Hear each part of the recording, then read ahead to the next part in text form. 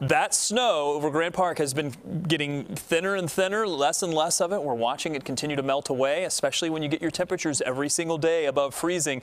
And by this weekend, we're really going to see a lot of this melt. Through the end of the week, we're above freezing, 40 today, 43 for tomorrow. I mentioned that we're going to see some changes once we get into late Friday night.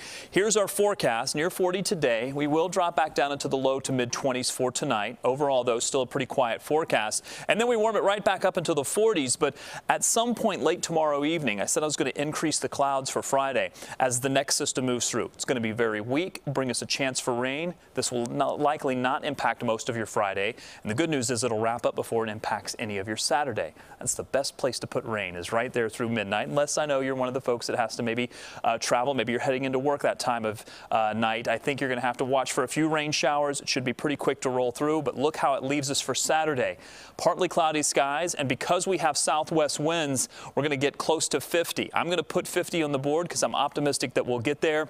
I thought at one point earlier this week, Saturday was going to be the warmer day. Looks like it may be a little bit delayed, so we'll carry the warmth over into Sunday as well. 51 our expected high temperature, and these are conservative numbers. I still think we may go a little bit warmer than this, especially in some locations that have melted some of that snow, and there has been a lot that has been melting. Also notice this, west winds at 15 to 20.